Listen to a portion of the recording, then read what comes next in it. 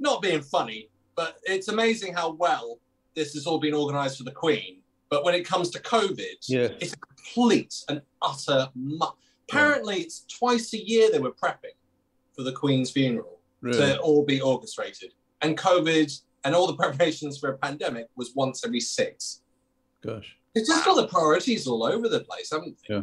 Yeah. How does that work? Why are we not... I think Dominic Cummings also said, God knows what we're going to do when there's a solar flare. He said that in committee, and you're sort of going, now I want to know what the plans are if we get hit by a solar flare. But of course, you can't find anything because there are no plans for a solar flare. Like, there's a choice of... Well, you can also just deny that there are solar flares, and then that's the... Like, don't look up. I always think of Cummings as he strikes me a bit like the Joker. You know, there's that line. You know, some men just want to watch the world burn. He just sort of, I feel like with Brexit, he was just sort of more interested if he could do it than if you know, and how to do it. To sort of, I will cover that one later.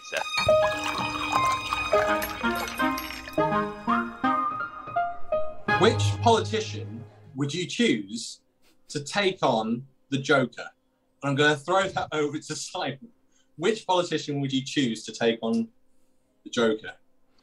Well, we've touched on it already, but I think it'd have to be Dominic Cummings because he sort of reminds me of the Joker himself. You know, some men just want to watch the world burn. He's a chaos merchant, so it would be very interesting to see how they'd go off against each other. Would you feel like a law and order person wouldn't be able to take on the might of the Joker? Do we have a law and order person? I don't know. That's why it'd be interesting, wouldn't it? It would just be the battle of ideas. Dominic Cummings, is Dominic Cummings a law and order person? He's not very good at following laws himself, is he? No. I thought he was from Beetlegeist, wasn't he? According to Spitting Image. Oh yeah. That is one of the funniest things. Yeah, can read minds. So, this is what you call a baby? Yes. It looks delicious. May I eat it? Jolly good. Afraid not. Carrie would be furious. Then I shall not do that. Instead, I shall eat some of your earth snacks. I was like their depiction of Priti Patel as the vampire. Miss Patel, we refugees have been waiting so long. When do we go to Great Britain? When you can name every English monarch, earn £30 million a year, and drink 15 pints of Stella and still drive.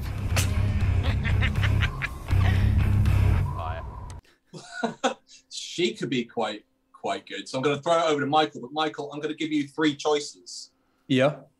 You've got Priti Patel. Yep. Boris Johnson. Yes. Dominic Raab. Who would you use to throw at the Joker? Who do you think would have the most success? I was hoping you would include the lovely, fragrant Suella. I mean, she'd send them off to Antarctica or somewhere, or hanging. Rwanda. Rwanda, yes, full up. Yeah, no, definitely. Of those 3, I don't know. I don't think Boris Johnson would get it wrong, wouldn't he? He'd sort of send it to the wrong place, or he'd have something else to do on that day. Who would the other? Sorry? You'd probably promote him into the cabinet. Yes, quite. Yeah. Or give him the nuclear launch codes. He'd buy his way out very easily. Yeah. Who were the other 2? So you would go with Suella then? Definitely, yes. I don't think there's anybody more unpleasant than her. Yeah, definitely. Max. So to counter the Joker, you need a Batman. So when you first mentioned this, my first idea came into my mind was Jacob Rees-Mogg, but he's more like a butler. What was Batman's butler called? Alfred. Alfred, yeah. So Jacob Rees-Mogg would be more like an Alfred. So who would be Batman? Mark Francois? No, I'm not sure, because he talked about climbing up. You know, wasn't he talking about climbing Big Ben to bong for Brexit? So although he didn't do it, but he was suggesting he would do it. So he could be like a Batman figure. We will leave the European Union at 11 p.m. GMT on the 31st of January. As we leave at a precise specified time, those who wish to celebrate will need to look to a clock to mark the moment. It seems inconceivable to me and many colleagues that that clock should not be the most iconic timepiece in the world, Big Ben. That Big Ben should bong for Brexit. Standing up on the top of Big Ben, overlooking the city, making sure that Brexit gets done. Or the reason for this face is the image of Mark Francois like being pushed into the bat suit. Well, you know, there's Penfold was a Danger Mouse's sidekick, so he has some experience of that. It's not very I nice always thought he image. looked like Peter Griffin. I just every time I see him, it's Peter Griffin. Welcome everybody to another Sunday roast. A sensational lineup of guests. We have Track Record. Simon, would you like to introduce yourself? Hi there. So my name's Simon. I run a YouTube channel called The Track Record. I do lots of Vox-style geopolitical explainer-type videos with lots of cool map animations. So if that's something you might be interested in checking out, then I'm sure it'll be linked in the description. And Michael? Yes, hello. My name is Micheal Lambert, and I'm just an old bloke who rants a bit, really. I started off ranting about Brexit 18 months ago, and for some reason I'm still doing it, but I think I'm going to be kept busy for a while. It pays the bills, doesn't it? Well, some of them. I wonder if it'll get to a point where YouTube can't actually even afford to pay your own electric bill. That'll be an irony. And Max? Hi guys, Max here. Run the Robespierre channel. Talk about British politics and Brexit in particular. And yourself, Alex? I'm Political X. I'm an historian, author. Let's get straight on into it. Brexit. How's it all going, Michael? What do you think? How's Brexit treating you these days? It's going wonderfully. It's giving me plenty of material. That's the main thing. It's a complete and utter disaster, and it's. I think it's such an irreversible disaster. It seems to me all these ideas about going back in and so on are not going to happen for years. And in the meantime, I think we're just destined to have an economy just getting worse and worse. I think the economy is doomed really at the moment. It's so bad. At the same time, of course, we're a worldwide laughingstock.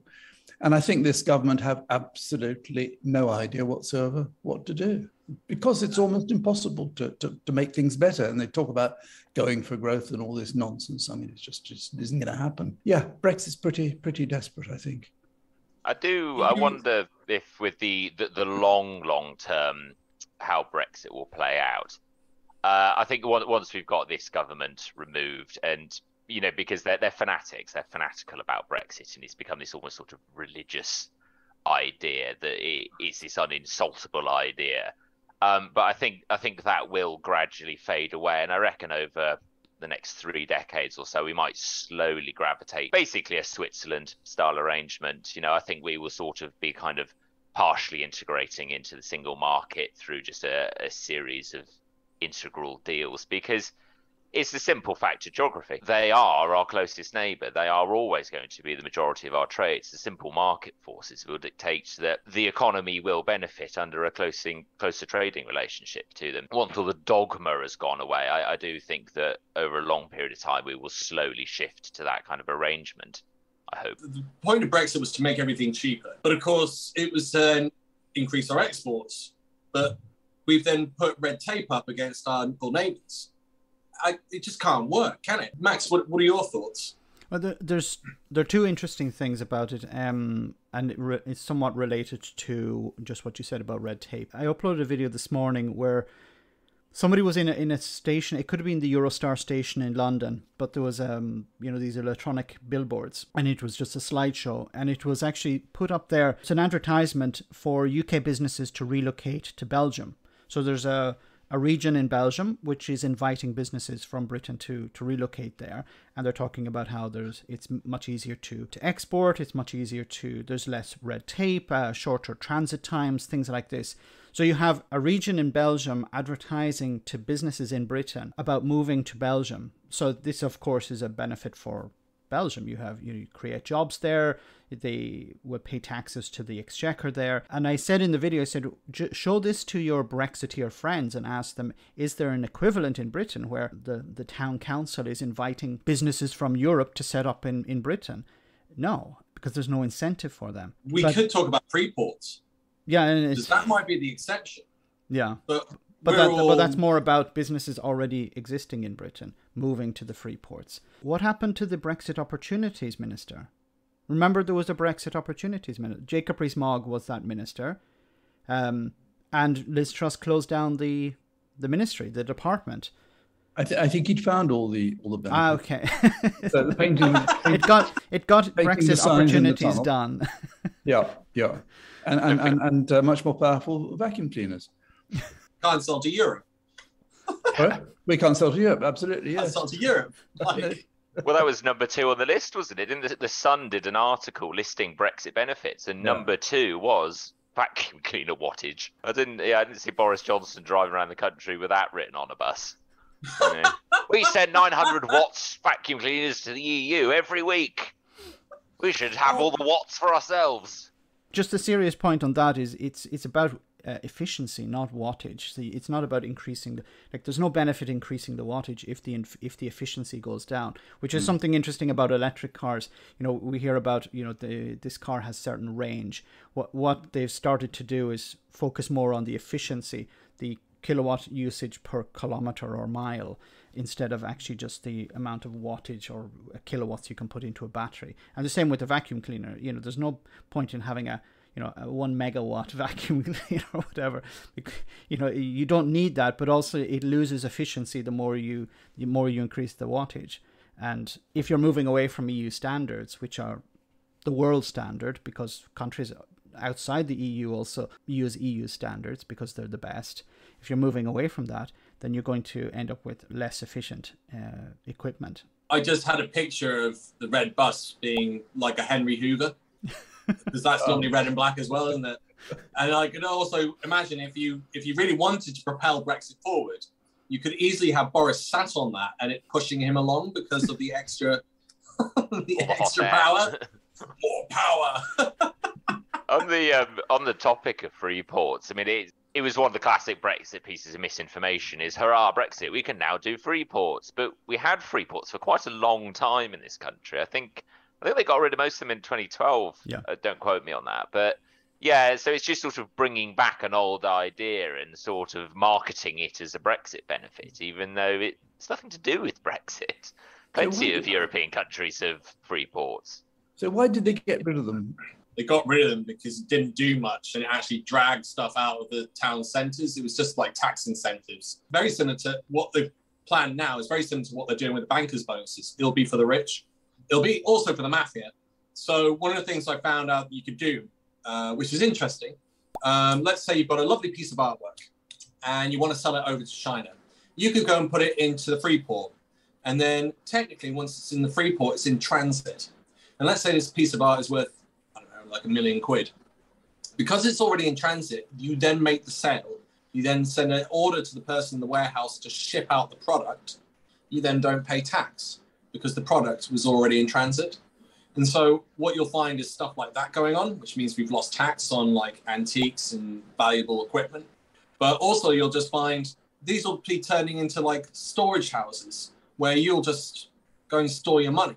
And part of the advantage of storing it or your goods or your cars or anything of value, and it'll just be left there to stay in the warehouse. But the other important thing for you is if you're particularly concerned about being investigated by the police or maybe the FBI or Interpol or any other big police agencies, you're going to be finding that you can hide your stuff in there and it's very difficult for them to get access to it because there won't be particular records.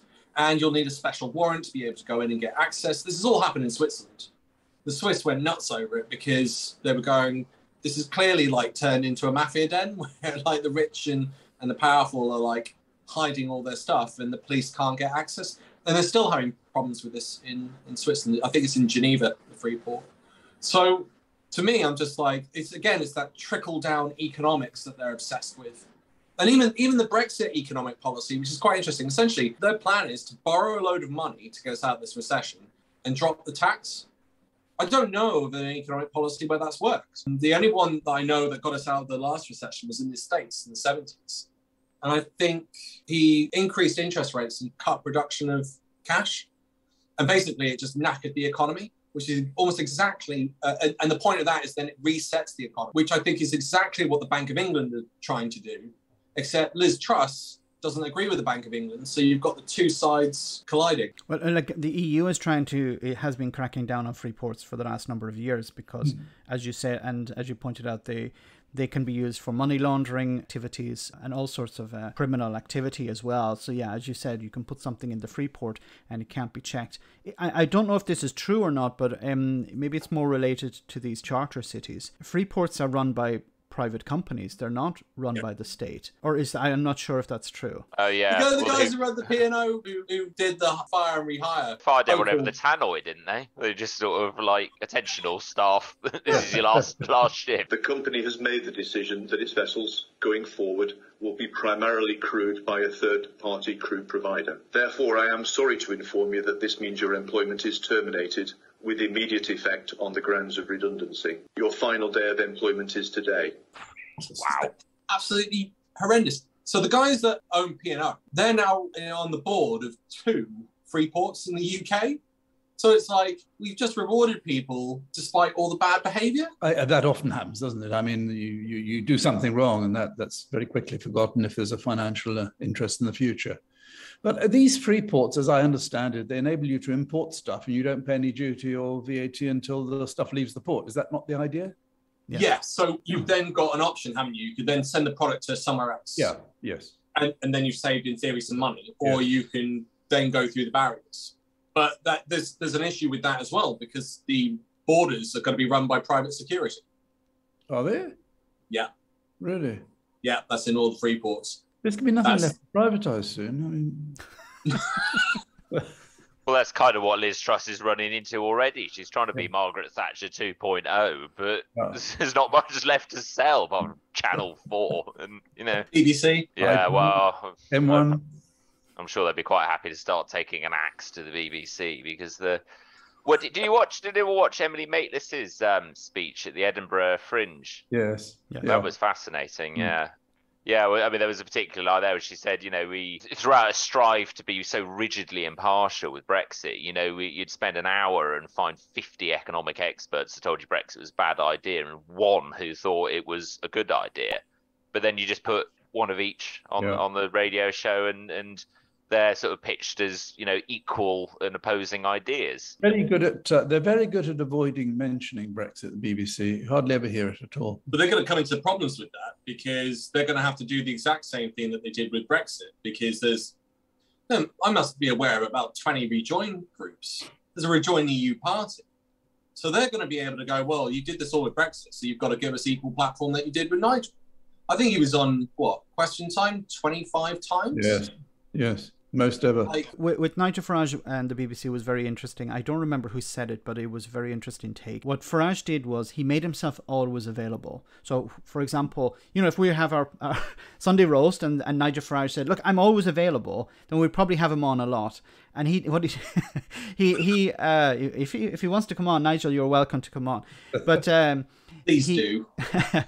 What he did was he made himself always available. So whatever the topic was, it could be about climate change, it could be about the NHS, he would be on and he would be able to use that as a platform to sell Brexit. So the topic is the NHS waiting list. So he'd be saying, look, once we leave the EU, we're going to be able to reduce these waiting lists. We're going to get rid of all these foreigners who are clogging up the hospitals or whatever. This was a huge problem. This was a big problem because you had the BBC who would be looking for a guest or looking for someone to talk about a particular topic, and Nigel Farage was always available.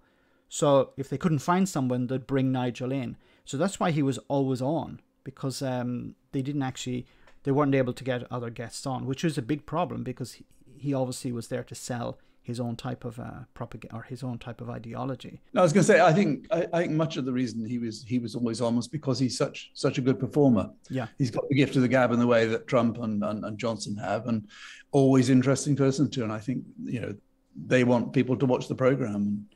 And once he was on, everybody watched it. What's interesting is the BBC will say we need to be impartial, we need to have both sides. So when it comes to climate change, we have a scientist, and when we have, I don't know, an oil baron or whatever. What's interesting recently is that they haven't applied this to the royal family. They haven't had, I was literally thinking that. Yeah, they haven't had what do you call it? Republican. Well, yeah, but they'd have a pro-monarchist person, but they wouldn't have a Republican on. Why is that the case? Would it be insensitive or considered insensitive? It just seems to be a bit of an embargo at the moment on discussions about the monarchy. I mean, I'd argue that it's not about the Queen's death, it's about the appointment of a new king. Now actually is the time to discuss the monarchy as an institution. But I think it's just sort of... Sorry, I was going to say, maybe let the funeral take place first. Yeah, well, maybe next week there will be a big discussion. Or maybe during the coronation. You see, this is where I'm conflated, because I'm almost like, maybe actually the Queen should have stepped down and given it over to Charles. And then we wouldn't have this conflation of two major events at the same time. That's causing a lot of problems. Because that kid who got nabbed in Edinburgh, I've said this repeatedly, I didn't agree with him shouting at a funeral procession. That was just nuts. But at the same time, I would still defend his right to freedom of speech. But there's also a really interesting nuance. What's to say that didn't distress him? Because Andrew has, from what we can tell, paid off 12 million over to Virginia Giuffre, to 20 million. That seems to be the two rumours. We don't know where the money's come from, and it could easily have come from the public purse, or it's come from the Crown Estate, but we financed that in part. And so you're going, right, so the taxpayers' money has just paid him off. And during those interviews, he said, I've never met her, the photo's probably doctored. His lawyers then came out, like in the build-up to the trial happening, just complete slander against Virginia Giuffre. Like they were trying to find dirt on her and get it out into the papers and have it all published. I'm sort of going, isn't that kid going to be distressed by seeing Andy? So I'm going, the law that they had, they've been using, and this is a great segue, by the way, guys. You're obviously segueing into the protest and the right to protest in the UK. And essentially it's freedom of speech and the right to protest versus the monarchy, which is something that shouldn't happen. And, happy to put in my history hat and give historical context, because there's some important historical context here, which I think has been completely pushed to one side. But couldn't he be distressed by seeing Andrew walking around in the streets and parading and putting that onto the public? It's not like they're keeping their heads down, but what they're saying is, we want to be able to go out and show ourselves in public, but you're not allowed to. But like you can imagine when Jimmy Savile was still alive, his victims would have seen him, on TV, seen him in the public domain, and obviously they were, and there were people, as far as I know, before he died, protesting, in a very small way. They were ignored. Johnny Rotten, he got into the BBC and said, I know some dirty little secrets, and it's not being discussed. And then he claims he was banned from the BBC for a decade because of that. And yet he was actually speaking the truth. And it's almost like, as we were saying earlier with the BBC, there's an element of bias. Like during the Jubilee, was there anyone, I don't know, I didn't really follow it, but was there anyone on there who was a Republican going, I don't think this is right? I didn't see much of that, I wouldn't say. But the issue here, surely, is the fact that you can now be arrested for shouting at Prince Andrew or by holding up a sign, as we've seen this last week. And that is truly terrifying. This is what happens in Red Square, and it's what happens in China. And I think this is something we should all be really concerned about. We are going towards a police state, and the government is taking more and more control. And when someone like Braverman as Home Secretary, she's going to be really, really tough. And people are going to be afraid to go out and protest. And you've only got to put away one or two, like that woman holding a sign up, give her some sort of criminal sentence, and people are going to be terrified. I think it's really frightening, and I think it's really something we should all be concerned about. Unless people get out on the streets very, very soon in huge numbers, it's going to be too late. Well, I was going to say, something that's interesting about the way they're doing this is that they're not actually using the Police Crime Sentencing Courts Bill. They're using the Public Order Act, which is a 1986 piece of legislation. It's an old law, but the thing is it's incredibly broad. It's just sort of listed as well, I think it's similar kind of language to the Police and Crime Bill. It's sort of cause distress. It used to contain the words insulting someone in there could be considered a crime. I think that was removed, but it's broad laws are a problem, sort of undefined laws, because you can just sort of pick and choose how you apply it. And, and that woman is a prime example. I mean, that, there's one woman had the sign, "Not my king."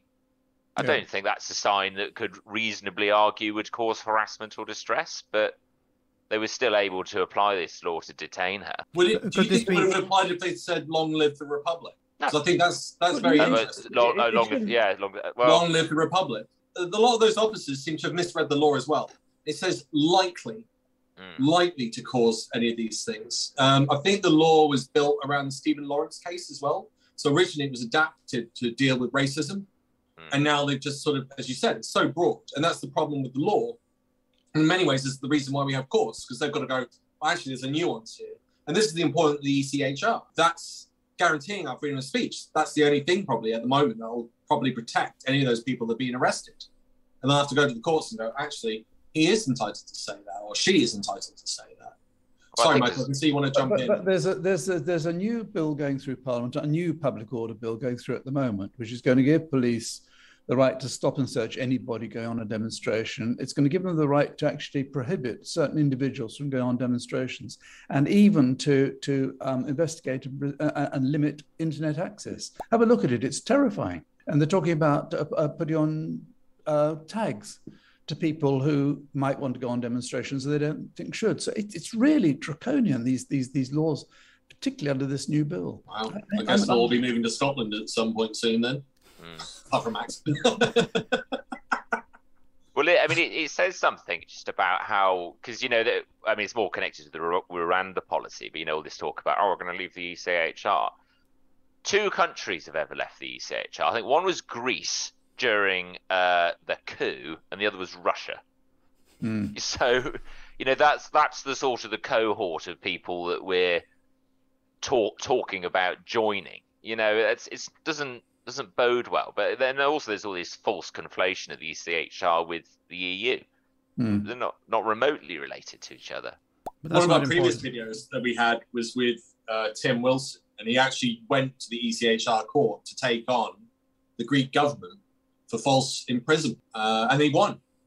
And the ECHR demanded that the Greeks change their law because it was too draconian. And they didn't change it, which is also interesting because it shows the limitations, but they did pay him compensation for losing the court case. But it shows the importance of actually having a judicial system that is above, that is supernatural, above everyone, who can go, well, wait a minute, this is a founding principle. In fact, Britain set this up. Freedom of speech is a core concept that has to be protected. I mean, the irony is the Conservative government were going balmy about taking away free speech inside university. And then have we heard Liz Truss come out and complain about this? I mean, she slagged off the monarchy like nothing else in her 20s. She railed against them. And now she's flipped. I mean, it's flip-flap Liz, isn't it? She's always said whatever has been convenient for her, for advancement, for her career. I think she has no principles whatsoever. She's got no intellectual depth whatsoever. She's just a lightweight. And how she ever became prime minister is really quite astonishing. But saying what they wanted to hear. Well, exactly. Yes. But even so, with her background of being pro Remain, I mean, it's extraordinary that she got through. But, well, she just flipped on it hard. Yeah. The minute the vote came in, pretty much, didn't she? Yes. And but the other thing, I mean, she's made a conscious decision to go down that route, isn't she? I mean, Boris Johnson, always occupied that sort of echelon, but she's very much decided to put what's best for the country aside and focus on what's best for Liz.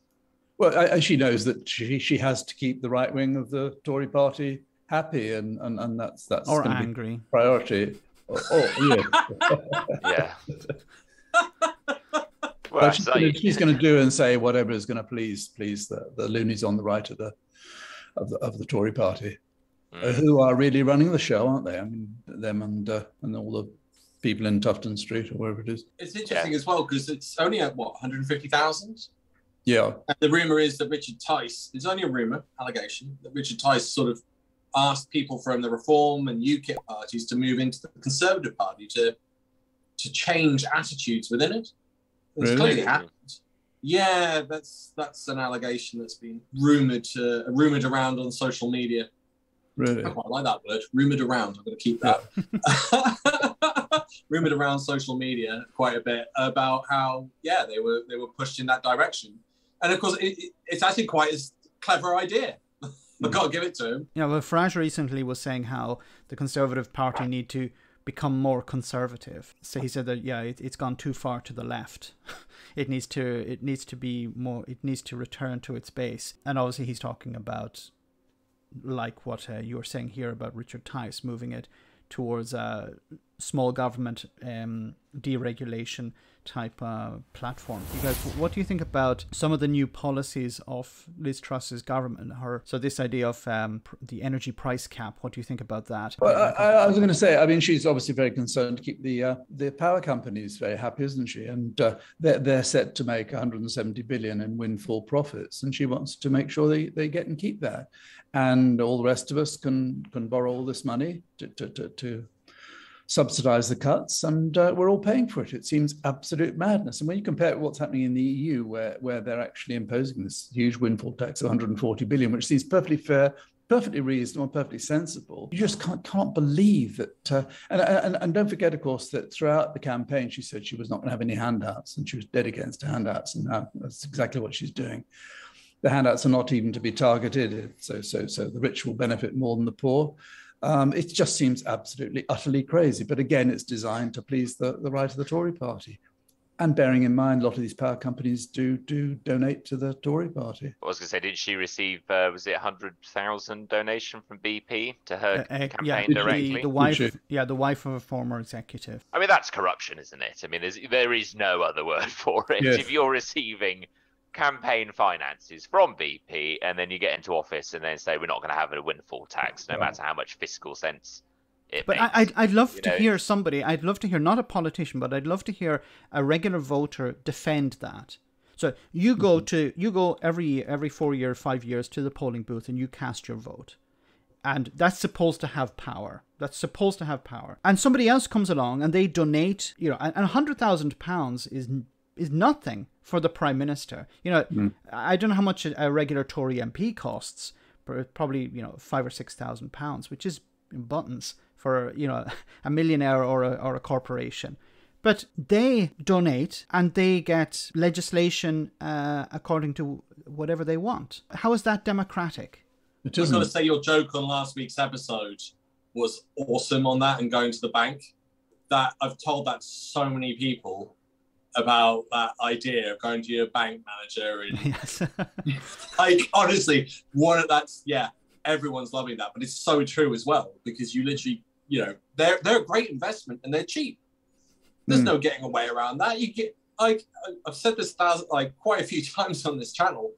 I've said that the Russians have been clearly shown to be bunging MPs off for 5k, and then you've got their ear. That's nothing. I was going to say, that's what surprised me. There was a lot of fuss last week about it. It was revealed, I think, from America, wasn't it, that the Russians had spent 230 million or something? It didn't seem an awful lot of money for the amount of influence they claim to have got. So I've got two things to add to that, Michael. So it was the Washington Post, and it was from a telegraph communication from the FBI. 300 million is what they've said. However, the hacking group, Anonymous, went and hacked into the central Russian bank and released a load of documents. And in some of those documents, it showed that actually they'd funneled $1.5 trillion into Cypriot banks, which means that once it's in Europe, that money can then be filtered out everywhere else. And it's clearly a cleaning mechanism. So I think that 300 million they've said is sort of the tip of the iceberg as to how much actually has been pumped into our economies. And for Vladimir Putin, this is genius. This is like one of the most evil Machiavellian ideas I've ever seen in terms of influencing politics. Just finance the sides that you want to back. The sides that are going to do your bidding, the people that are going to be aligned with your theories. Nothing's happened.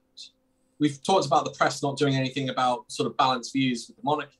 They've done nothing, from what I can tell, with Russia. In my personal opinion, this is up there in terms of treason as Guy Fawkes. Wasn't the conclusion of the Russia report, didn't they? They concluded that they had, in fact, interfered in the Scottish referendum. Yeah. They didn't look for evidence over Brexit, and then use the fact that they didn't find any evidence which they didn't look for as an argumentation as to, oh, it's fine. Like, basically, the conclusion was we're not really going to investigate it. And there's a dead body in my house, but I haven't looked for a murderer, so there isn't a murder. Yeah. I mean, can you imagine if concrete evidence was produced that the Russians had actively interfered in the Brexit campaign, which, let's be honest, they probably did. Like, to not look because it suits your narrative, because you're happy with the way it went, is well, you've used the word treasonous. I mean, it's terrible. But it'd be very difficult to hold anyone to account, isn't it? To find enough proof, it'd be very difficult. But even if you could hold some, like, even if you had proof, if you had a bank transfer from Moscow to Boris Johnson's personal bank account, people would still say, well, yeah, but there's nothing really, like, you know, exactly. you're just a sore loser. Let it go. That's the problem with the. There's another rumor that's kicking around on social media. Conservative MP has claimed that MI6 approached Theresa May and said you need to rerun the Brexit referendum because of the level of interference. It makes perfect sense for Russia to interfere. And there is loads of evidence. There's a couple of things I would say that are quite strong, but then you've still got an element of debate. So 250k got given to DUP, which didn't have to be registered as to where it came from because of the legislation created during the Troubles. You didn't have to register. And I assume part of that was down to the fact during the Troubles in Ireland and Northern Ireland, that if you showed you were donating large amounts of money, you'd probably get whacked. So that was used. And then that 250k was then used to buy advertising in the Metro. And it was a full front page cover as to why you should be voting for Brexit. And you're going, that's not right. We also know that they've overspent. That's a fact. That's come out. We know that the University of Swansea and Edinburgh have come out and said, we've found thousands of bots being used to interfere in the election. And then one of the biggest things that, again, the media should have really pushed, Boris said there was no interference in November before he got elected. None. He said that twice. I've seen no evidence of interference. And yet the report comes out and goes, there was interference in the Scottish referendum. So you're like, you've lied to the public about our democracy. I would say that's as treasonous as Guy Fawkes. I've never heard of a parallel. Literally, our country's been sold out for 5k a person. That's just nuts. But I think, people are not that interested. Those of us involved, to take an interest in things are, but the general public are not really very interested. It's like if you do a video on, as I've done, you do one on the Dido Harding's 37 billion or whatever, no one's really interested. And if you talk about tax evasion and talk about money laundering, very, very, very little interest.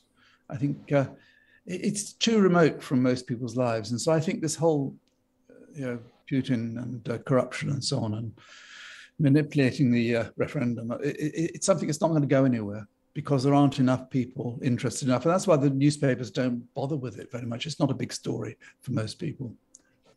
I guess one of the other problems is once he was in power, there's a lot of evidence to show that a lot of people don't want to know. Exactly.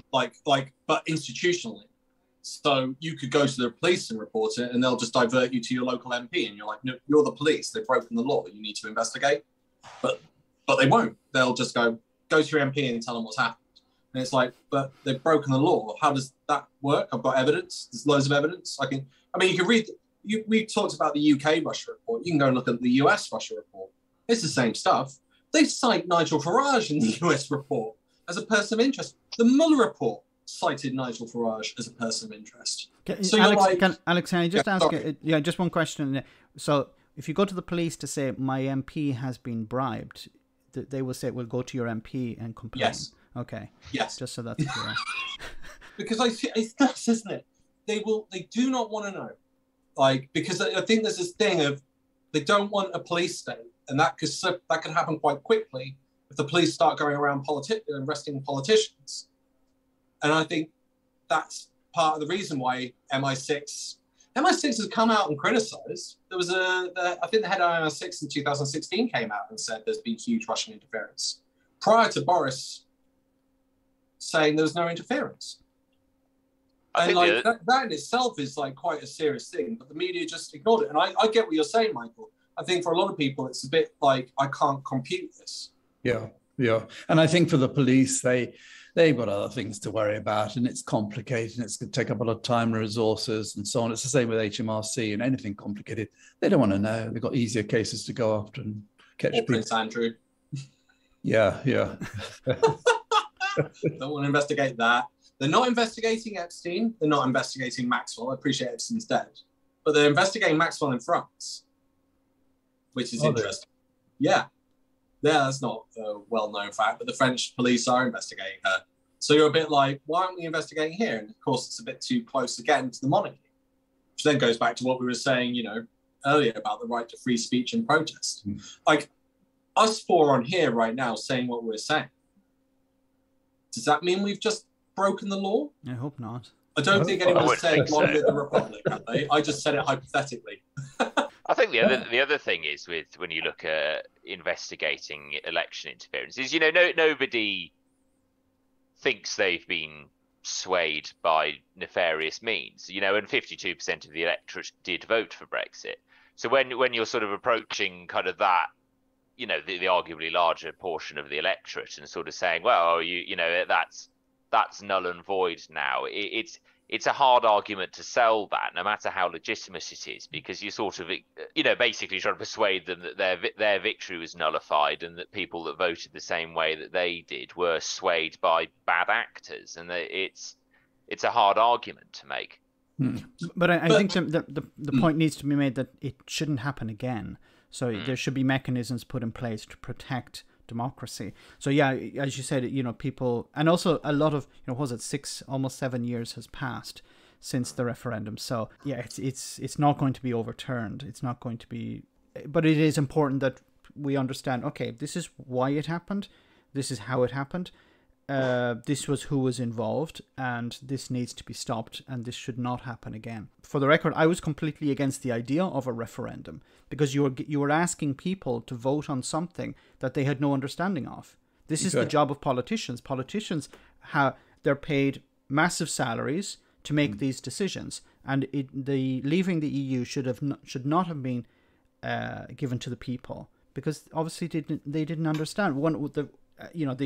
Everyone has heard this story before, but the very first, the top Google search after the referendum was, what is the EU? I mean, here's a hypothetical. I mean, I do generally agree with you. I think that the EU should not, Brexit should not have gone to a referendum. Say with Scottish independence, would it be appropriate for Holyrood to declare independence without a referendum? No. I would say no as well. It's just I agree that referendums are a bad idea, but there are times where they're required. It's not that I think referendums are a bad idea. I think the approach when it came to Brexit was a very bad idea, because, for example, if you look at Switzerland, who have referendums all the time, what they do is they make sure that the public are informed in as neutral and independent way as possible.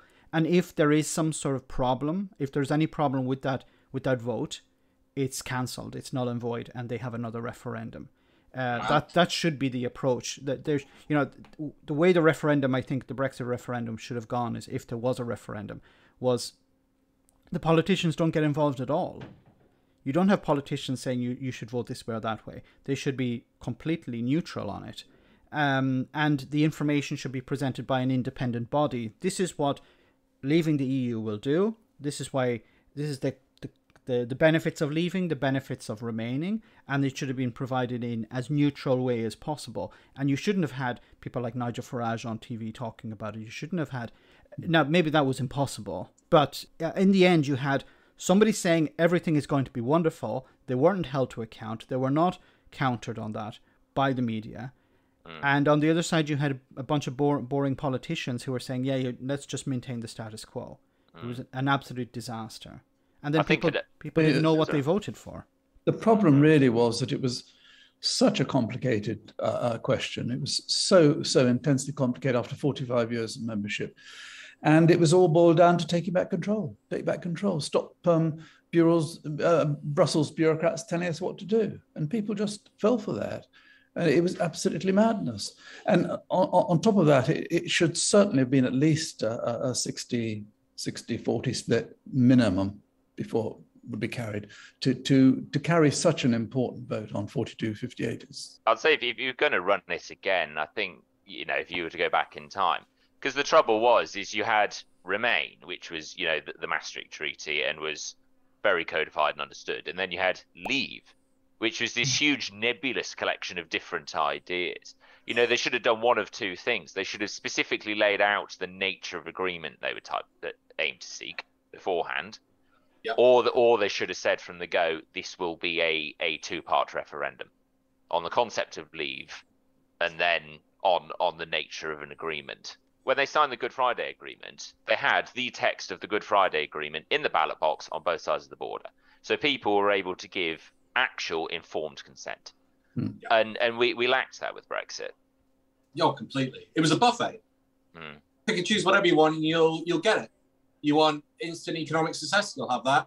You still want free movement, you can have that. I can show you all the clips of all these people promising this stuff. And they're all quite prominent. It's just that Nigel Farage was the most. But there is one issue I'd have.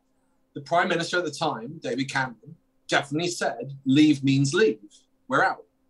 And that's where I come up with the issue, because I'm like, well, that's pretty clear. And it's from someone with high levels of authority. Now, I think he actually said that, not because he thought it meant leave, but because he wanted to scare everyone into not leaving.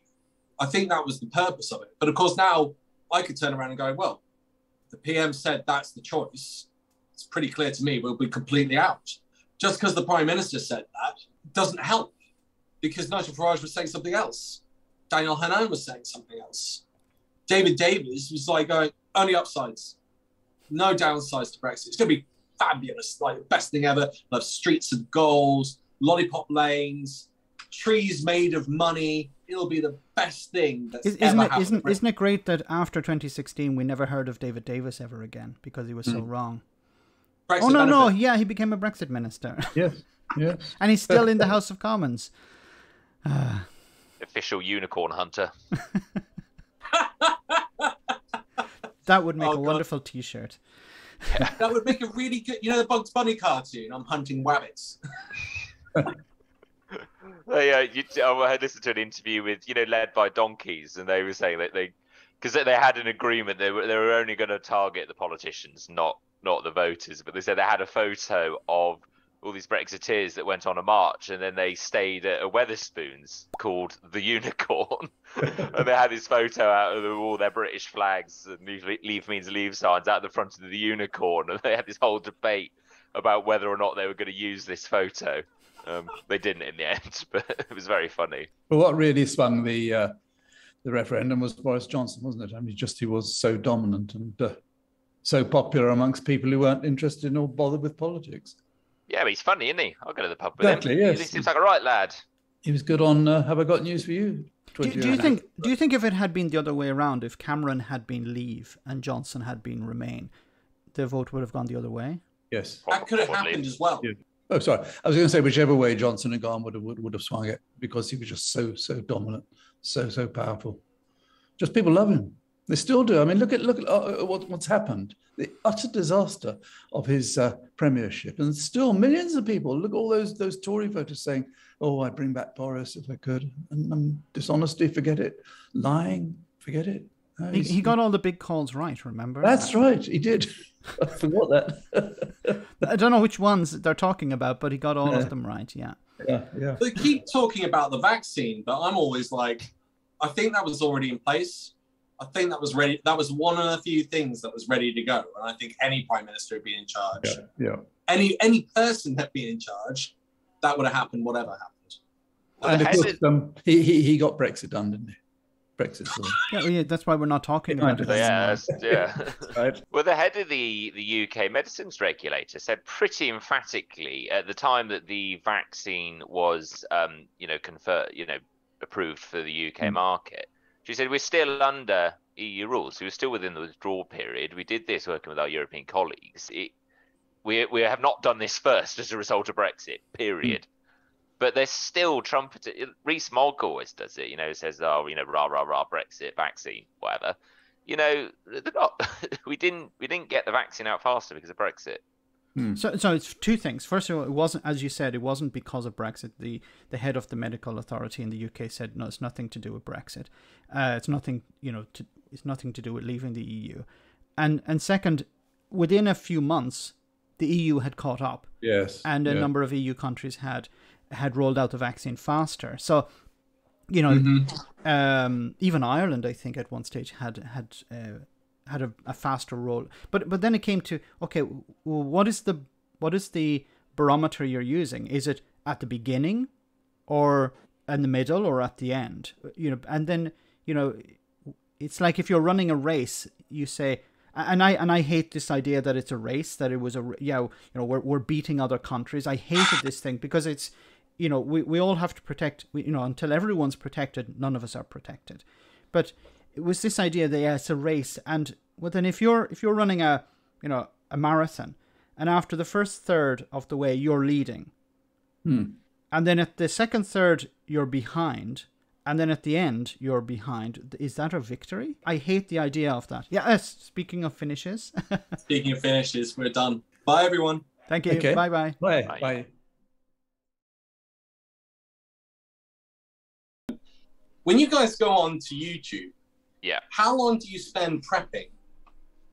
What do you mean by onto YouTube? Like so when you're doing a recording, making a video. Oh, it takes me ages. I mean, I'm trying to just sort of get like a sort of almost agreed upon setup, so I can just go bish bash bosh, set it up, record. But I'm always tweaking stuff and changing things, so it does take me a while to set up and get the lighting right, because I like a well lit shot, I quite like it to look I'm actually noticing that me and Track Record Simon are well lit and everything else. In you two, I've got an impression you just tootle on, switch on your camera, and you still get thousands upon thousands of views. Simon, this is where we've gone wrong. We just don't make any. Well, I can't say you don't make any effort, because obviously I can see that you guys are all all firmed up. Well, I do.